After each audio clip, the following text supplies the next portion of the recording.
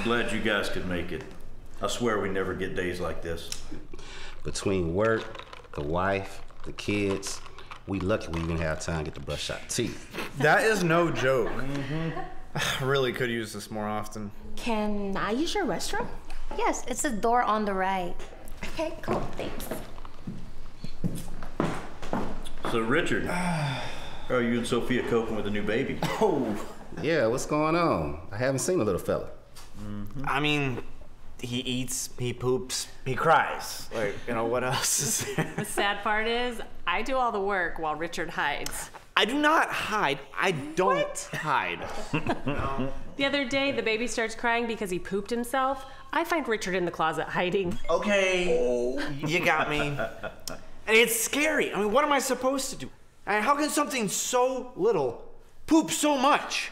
Mm-hmm. It's beyond me. Okay.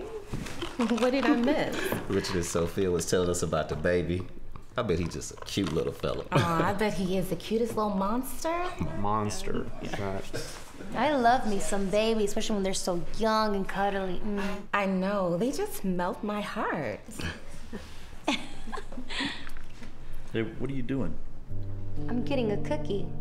Haven't you had enough already? I was just getting another cookie. Put it down. You're always eating. Don't you know how to control yourself? But babe, I'm hungry. Hungry? You eat 24/7. I mean, you'd be fine without eating for the next year or two. Bill, you should not be saying that to her. I've got to say something. She won't stop eating. She's your wife. You can't talk to her like that. I've got to put a stop to it somehow. Okay, we're gonna go. Jeremy and I have this thing we have to attend to.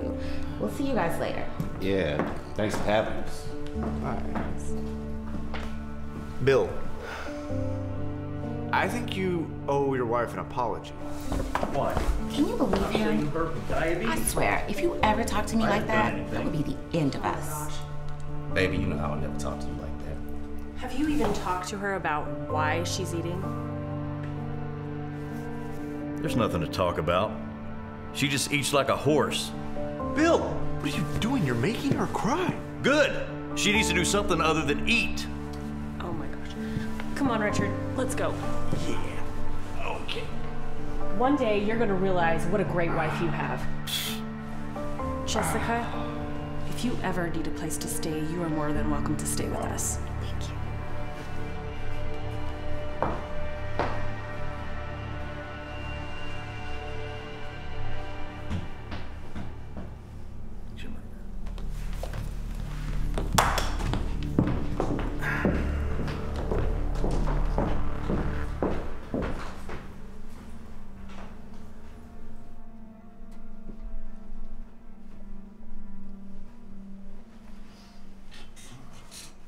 You embarrassed me in front of our friends today. It's okay. I'll forgive you.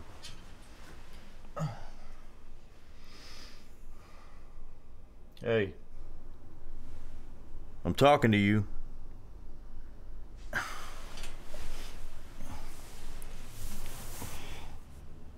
Okay. Whatever. Night.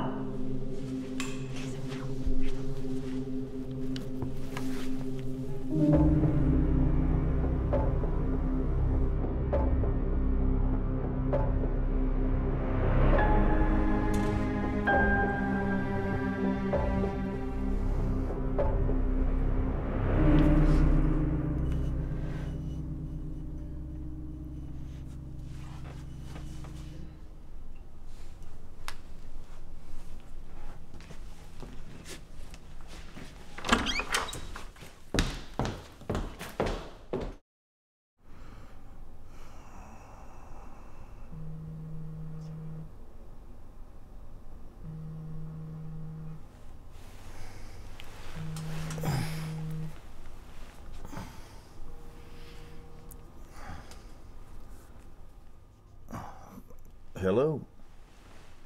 Good morning, sir. This is Clark with First National Bank. Okay, how may I help you? I'm calling in regards to your business loan. It says right here that you're trying to get a loan to reconstruct your company. Oh, yeah, I took some major losses last year.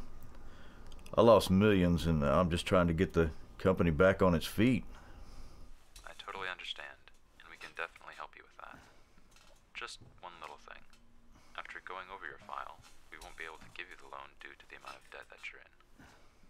But there is something that can save you. And what's that?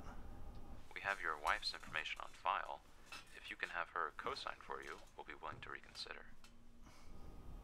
That's not going to be a problem. Jessica? Jessica! Would you mind if I call you back in a few minutes? I think my wife might be downstairs. No problem. Take your time.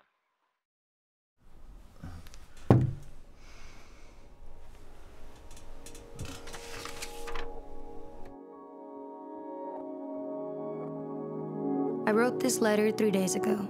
I knew it wouldn't be outdated because your insults never stop. The fact that you're reading this means I'm already gone. Don't try calling me.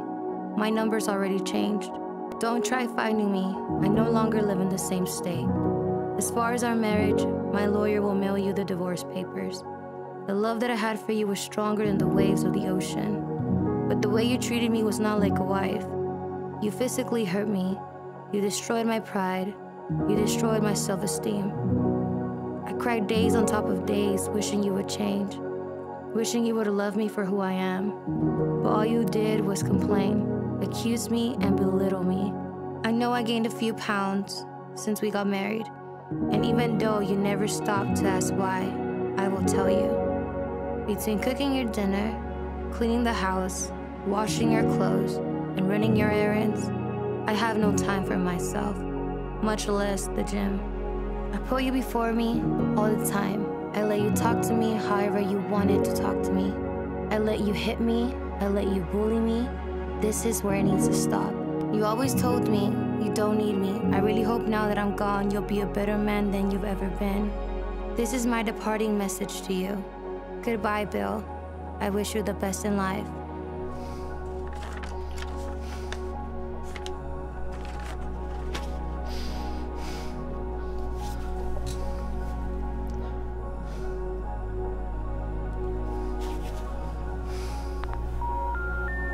The number you have called is no longer in service.